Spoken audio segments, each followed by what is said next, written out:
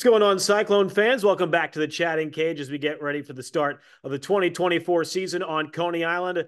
I'm the voice of your Brooklyn Cyclones, Justin Rock, joined alongside one of the stars of the Cyclones from 2023. That is infielder DeAndre Smith. DeAndre, how's everything going in Port St. Lucie, my friend? Really good, really good. Thanks for having me. Thanks so much for taking the time to hop on. I know it's an off day for you guys down in Port St. Lucie on this Monday, but what's the experience been like down in spring training so far this year? It's been great. A little different from my experience last year. Didn't really have much of a spring last year because of injury, but body feels really good, and this camp's kind of flying by, and I'm excited to get out to New York for the season. How exciting is it to be healthy and ready to go during spring training? I know it's really frustrating, especially in your first full spring training last year, to have injuries sort of get in the way. No, it's very exciting. I mean, is in a great spot. I feel pretty much at 100% every day. I'm stepping out on the field, and legs feel good. And my back was a big problem for me last year, but that feels really good this year. So just a lot of new things. Being out there every day has been nice, and getting all the at bats and getting all the reps this year heading into the season has been great. How does getting all those reps and all that experience during spring training help you, not only in terms of continuing to improve on your craft, but just in confidence, knowing that you're ready to go straight into it on opening day on April 5th throughout the minors? Yeah, definitely. I mean, it's nice. I think it's still just a learning process that you go through, and the more spring trainings you get under your belt, like you're probably not going to be at your best in January or February, but you just keep kind of brick by brick, day by day, keep building off of yesterday, and take that into the season. And opening day, you'll probably be a different player in April than you are in June, July, and but it just comes with the season, and just growing every day. Now, during the offseason, you also had an opportunity to get away from baseball for a little bit. I'm sure getting a chance to spend some time with friends and family in California. What are some of the things you really enjoyed during the offseason? So I spent the off season in Arizona with Jacob Reimer. We were roommates out there, and that was pretty exciting. After the fall league, I loved Arizona so much that I just decided to stay there, and that was pretty cool. What was it like getting a chance to spend some extended time with your former Cyclones teammate, Jacob Reimer? What were some of the favorite parts about getting to live together and continue to work on the craft together? I mean, we were roommates in Brooklyn. Um, so jumping into the off season in Arizona as roommates, we kind of know each other very well. So like, I mean, a lot of things we did together were some of the same things we did in Brooklyn. Play video games together, just watch movies. We're both pretty big movie guys, so throw on movies at night. Just kind of hang out. What are some of the favorite movies you watched? And is there a favorite movie between you two guys that you guys watched during the off season? Yeah. Interstellar. We watched Interstellar. That was one of our favorite movies. I remember, but we got back from an away trip, and we got back pretty late that night, and I think it was like 2 or 3 in the morning, and he just texted me. He's like, "Hey, are you awake?"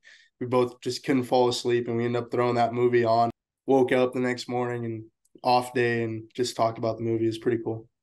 One of the other things that was great about the offseason for you, which made the offseason a little bit shorter, was getting a chance to participate in the prestigious Arizona Fall League this past year after the regular season in minor league baseball came to a close. What was it like getting a chance to participate in that league, and how did that help you improve your craft? It was awesome. It was awesome. A lot of great people on that team, on that Glendale Desert Dog team. A lot of familiar people also. I think just for me, it kind of built some confidence in me. And, you see a lot of like the top prospects on, social media, and then, just playing with them and saying like, okay, I can still compete, and I'm still holding my own. And I think that as I kept playing there, I was like just getting better week by week.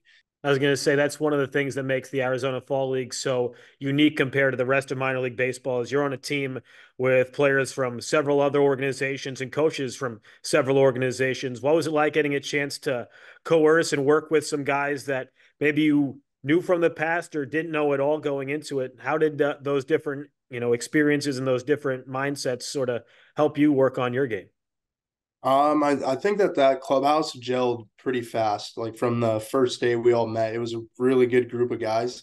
Um, so I think just the comfort level, like everyone was going up to everyone and asking questions about this or about that. Like I don't think that there were really any egos or anything like that in that clubhouse. Like it was a really good group of guys where just like, the comfort level was really really good to I guess in the short amount of time build that sort of team feeling that you might not get in an event like that where it's only what 6 weeks or something like that, where that kind of stuff takes time to build, but we kind of had that right away.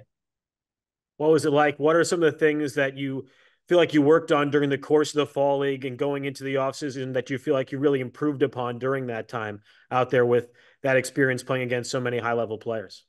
I think just slowing down, that was something for me that I really wanted to work on. Like I feel like my internal clock is just really fast, and that was something that I needed to do was slow down and control my breath and just really slow the game down.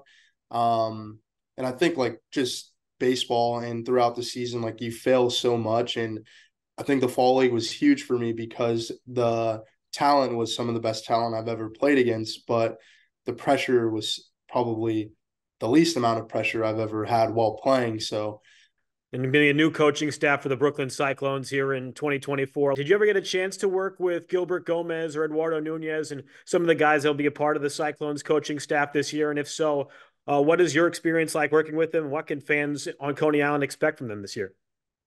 yeah, so my first year after the draft, I was in St. Lucie with Gomi. And that's a year that we won the Florida State League. So I had been around him a short amount of time, but obviously throughout camp and stuff, like see these coaches every single day and work with them. And I think it's a great staff that they have in Brooklyn. And I know Gomi is a great manager and really I know a lot of guys can get behind him and really want to play for him. And he's very, very, very smart with when it comes to baseball, and you can tell he's excited and ready to, get out to Brooklyn for the season. Not too many people get a chance to play professional baseball with a college teammate like you have with Rylan Thomas, and both of you guys got a chance to play together in St. Lucie after you got drafted in Coney Island last year with the Cyclones. How cool has it been able to share the experiences between being in LA on USC's campus and now being here on the East Coast with the New York Mets organization? Yeah, it's amazing. I mean, I didn't think it was going to happen, or I didn't really think it was a possibility, but it's happened, and it's been really cool from day one.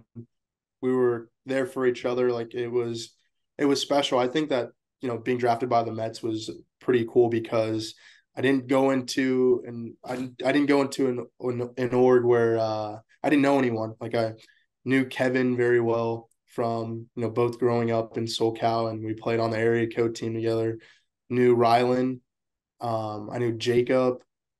I went to the combine with Chase, and there were a lot of guys who were in that draft class where at some point or another we'd come across each other. One of the things you mentioned that you enjoyed about last season was getting a chance to get involved with the youth baseball camps at the ballpark and give back to the next generation of ball players. How important is that to you to give back to the young ball players?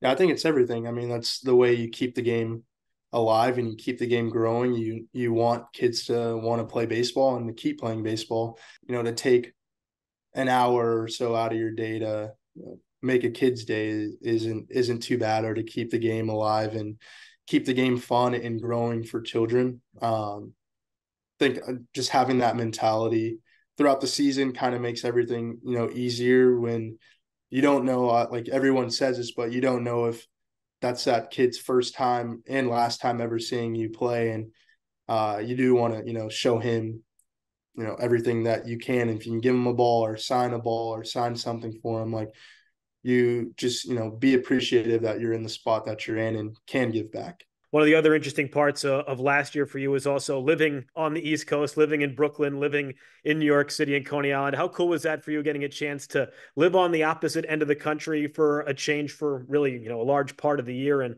what are some of your favorite parts about just being a resident of New York City and Brooklyn? Um, at first it was really fast for me, and it seemed just like the movies. Like it was first time in New York. Yeah, I mean everything that I thought New York was, it turned out to be like the subways and um, just a lot going on at once. But I really enjoyed it. I really loved getting into the city during the off days. I loved Brooklyn and Coney Island. We would tend to walk around there a lot after games and just walk around that community and get outside. I thought that was pretty cool. What was it like also getting a chance to play on Coney Island, Maimonides Park, playing next to the boardwalk, Nathan's, the beaches? Yeah, it's electric. It's electric. That atmosphere is amazing. Every with everything going on, it's really, really like you have to lock in. It could be tough to some guys to play there because there is a lot going on, but I think that's what makes that place so special. That there is so much going on, and that you look in right field and you see the water or you see a bunch of different things going on, and then left field they've got the little concerts going on behind the wall, and center field you see the amusement park rides and stuff going on, and no, there's a lot going on, but that's what makes that place so fun and so cool. And the fans are amazing too. There's some really hardcore Cyclone fans that I don't think miss a game. What are some of the things, some of the benchmarks you want to accomplish this season? What have been the motivations going into what is your second full season in the Mets organization?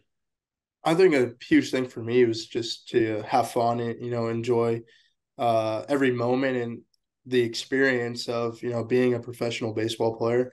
I think I'm very blessed to be in the situation, and I don't know, I don't really want to have goals or um, I guess like play to reach something. I just want to go out there and play and uh, have fun and compete.